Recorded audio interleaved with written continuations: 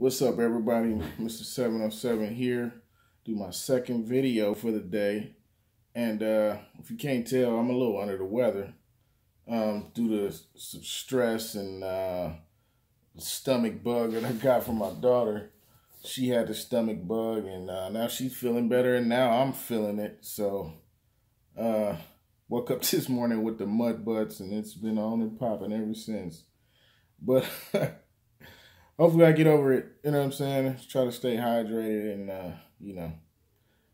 but the stress part is, in the process of buying a house, and just going back and forth with the paperwork and, just they wanting the paperwork, resubmitting paperwork, and because it's not a traditional loan, it's unordinary loan, for like his house burned up on the inside. There's a lot of smoke damage, so I'm gonna have to go through and do some repairs, and I'm gonna do majority of it on my own and with my own crew. And there's stress involved in that, it's a risk. You never know what. This is my first time doing this type of real estate purchase. So it's I'm excited about it and scared at the same time. I don't know if you hear my stomach over here bubbling, but it's like, but yeah, I'm excited about it and nervous at the same time. I'm nervous at the same time because it could go good or it could go bad. But it's I just want to be diligent in my approach. Want to do everything right, by the book, while not spending a lot of money and a lot of time on it. Just spend what it takes, and then just do it right, something I can be proud of. I'm not sure if I'm gonna actually move into it after it's done or sell it or rent it out. I'll cross that bridge when I get there. I want all options are on the table, and I'm gonna weigh all options and see what works out best. I'm gonna pray about it. But the good thing is I have over 100 days of continuous sobriety. I did have like 5 months, and alcohol was my substance of choice. I did have 5 months earlier in the year, and then relapsed for a couple months, and got back on my sobriety game. I did do like a program where I do group meetings and and network with other people dealing with wanting to be sober. And I'm not ashamed to admit that nothing like that. If anybody has a substance abuse problem, seek out help before it could become a problem for you. And me, if I was still drinking, I probably wouldn't be in the right frame of mind to do to be business minded, and be to make the right decisions, So, and that's how I used to handle stress. But now, I just have to figure out ways to handle stress without drinking alcohol, so, and it's going well. It's going well. I'm happy with the direction I'm going in with my sobriety and getting approved to buy this house, a fixer-upper.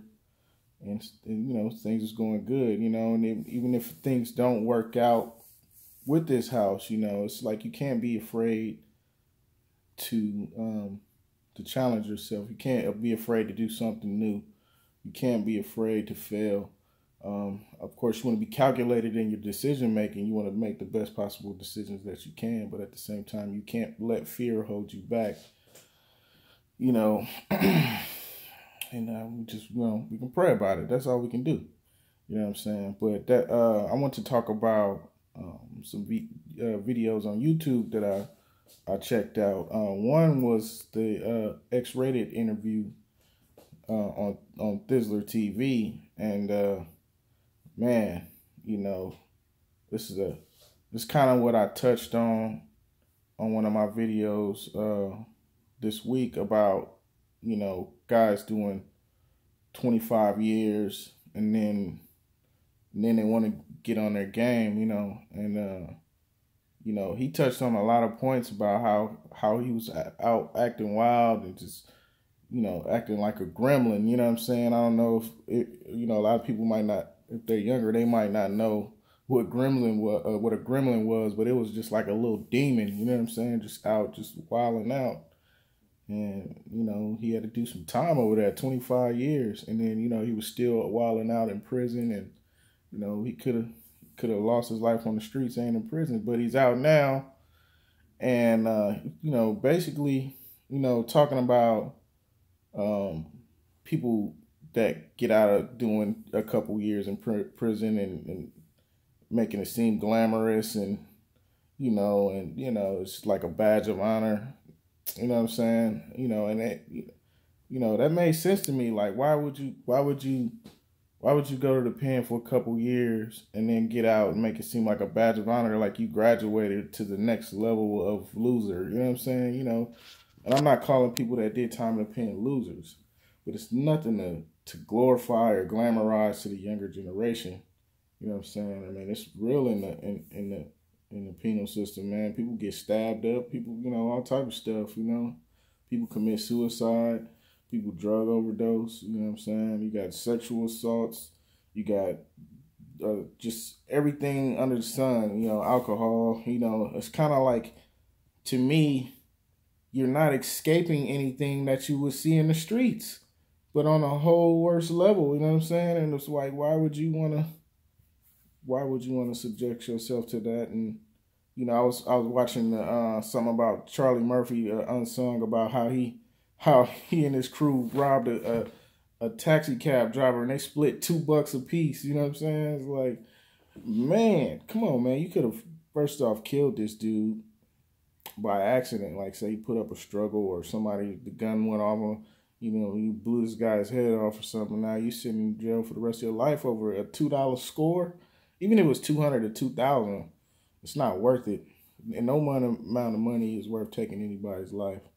You know what I'm saying? Especially when, when you could have made that on a legit job. You know what I'm saying? I want to talk about a lot of people talking about the Alpo sightings and all that, and Alpo free after doing 25 plus years and all that, and and it's like, the man made a lot of money and he made a lot of enemies, but he gave away all those years of his life, and if he was that business minded, if he would have kept that same business mind he had to sell drugs, to do something legit, he possibly would have made the same amount of money and more by just applying some smarts, and killing and drug dealing and telling on people, and now you get out of prison and people making videos about you, about Alpo sightings, and you know what I'm saying? And this is 25 years later. It's like, what you would think after 25 years, people wouldn't be mentioning your name so much, but with this social media going on, it's like you can't even escape that. You can't just do your time and live a normal life after you get out. It's still following you constantly after doing 25 years, man. So a lot of the young generation need to weigh the pros and the cons of their street life. Is it worth it to make a fast dollar? The potential outcome that you could face, death or in jail. Just think about the decisions you make, and that's why I would like to always push sobriety, because I think a lot of people make negative decisions when they're under the influence, and they pay for it. They pay for it later. They wake up in a jail cell and facing life. They might not even remember what happened, but they was under the influence of something that brought out the worst in them. It wasn't in control of themselves.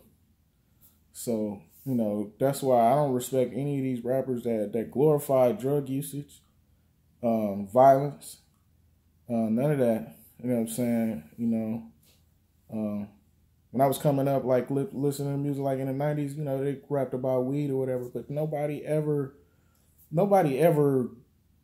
glorified smoking crack or taking pills, and you know, that came later in like the 2000s. You know, people glorified popping mollies and Xanax and all type of stuff. Somebody has said a good point. I think it was Lord Jamar. He said Eminem is the one who kicked off bragging about taking opioids and pills, and then from then on it was like a snowball effect.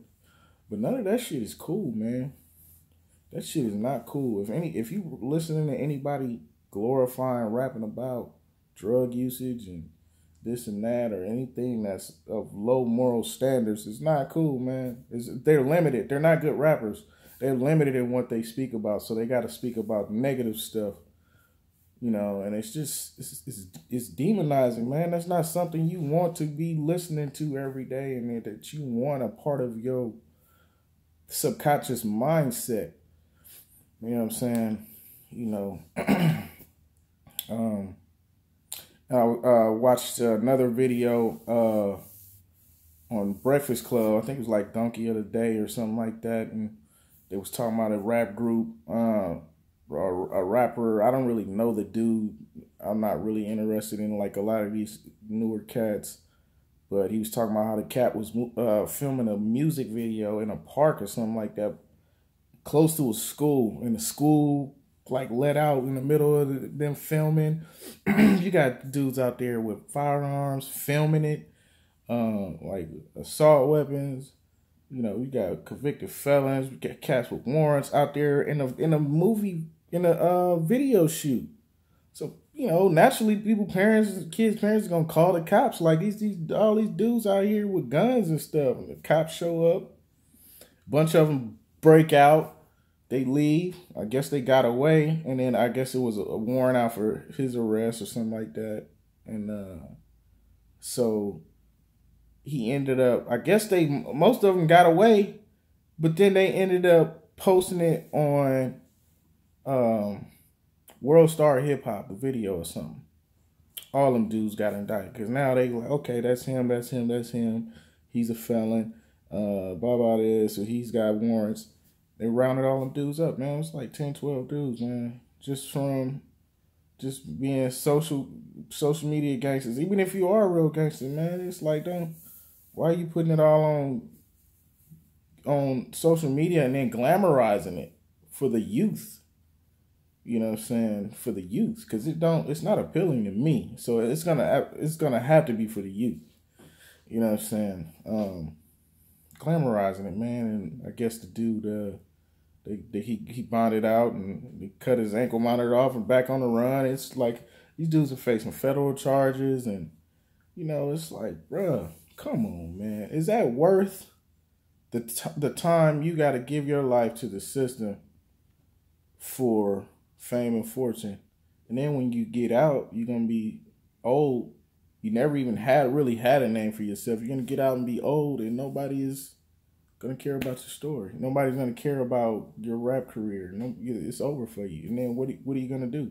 If you don't have no skills besides in the streets, you're gonna catch another case and go back to prison. That's all it is. It's just a cycle.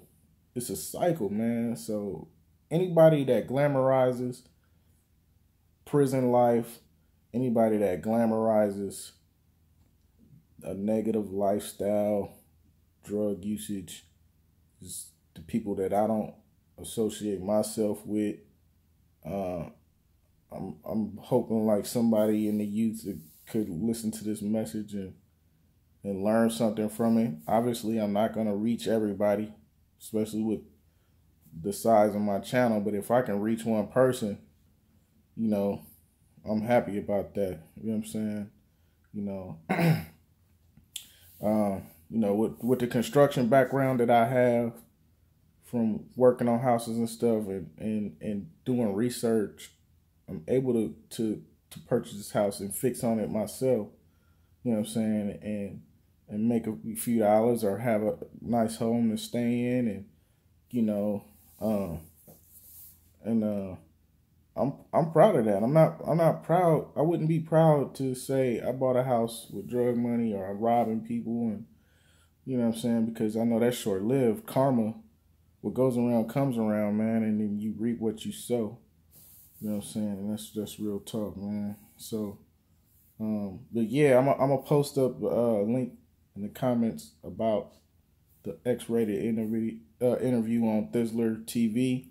I'm gonna post up a link in the description, not the comments, in the description about um, um, the Breakfast Club donkey of the day, about those guys that got busted making a rap video and all that. So yeah, I'm gonna cut this video off here, man. Yeah, so chime in, man, if y'all got anything to say about it. Leave a comment, like and subscribe my channel. All right, Mr. 707 now.